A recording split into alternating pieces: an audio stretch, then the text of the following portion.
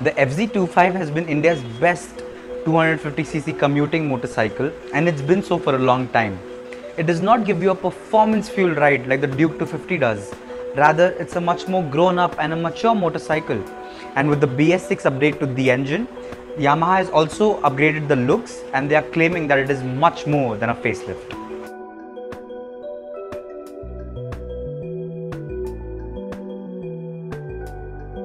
In BS6 form, the 249cc air-cooled single-cylinder engine actually produces 0.5 PS more than the BS4 mil. The torque figures have also gone up by an astonishing 0.1 Newton meters. I know that the change in the figures are not very drastic, but at least you're producing less pollution. Still, the engine is very impressive when it comes to riding. Since this is a commuter motorcycle, the torque is very prominent in the low and mid-range of the bike. Overtaking and going into triple-digit speeds isn't a problem at all for this motorcycle. In the BS6 FZ25, you get a lot of new things because of the facelift, like the new headlight setup that you've got. You've got these new body panels, and you've got a lighter body overall, which approximately weighs up to 153 kgs. At the same time, you've got this really nice wide rear tire for better grip, a new instrument panel, and you've got an amazing advanced midship muffler cover.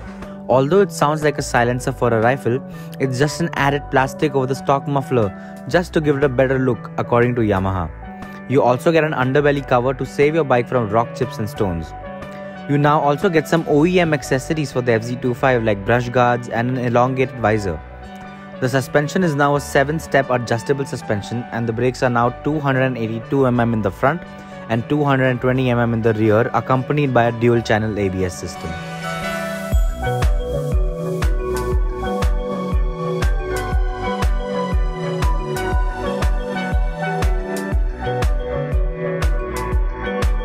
You can now opt for a higher and a new trim in the FZ25 range, the FZ25, in which you get 3 new color schemes.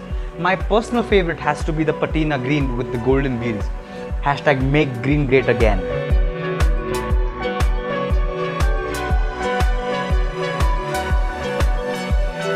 But the Yamaha FZ25 is up against some really serious competition because very recently Bajaj just came out with the baby Dominar, the 250.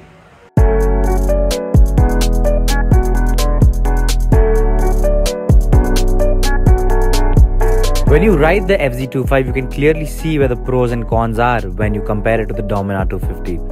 The Dominar is far more suited for longer journeys because of its riding position, but when it comes to city riding, it might feel a little bit more cumbersome. The FZ25 is the exact opposite. We aren't doubting the FZ's touring skills, but we would like to say that this bike's natural habitat is the urban jungle. The FZ25 can zip around through lanes and traffic jams without any issues. But there are a few places where the Dominar holds the FZ25 by its throat. The engine of the Dominar produces a whopping 7 bhp and 3.5 Nm of more torque, and whereas the engine found in the Yamaha is just a single overhead cam, the engine in the Dominar is a dual overhead cam. Another place where the Dominar trumps the FZ25 is in the number of gears it has. The FZ25 comes with 5 gears, whereas in the Dominar you get 6. But then again, the Yamaha strikes back because the FZ25 has better mileage, 43 km to the litre, as compared to the 35 km to the litre of the Dominar 250, and a larger fuel tank of 14 litres as compared to 13 litres found on the Bajaj.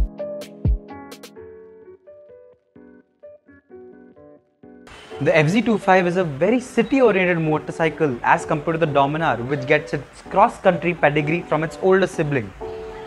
But there are still 2 more pros which will make you lean towards the FZ25 as compared to the Dominar. For starters, it's 8,000 rupees more cheaper than the Domi, and at the end of the day, you're getting a Japanese motorcycle. Hashtag BR46.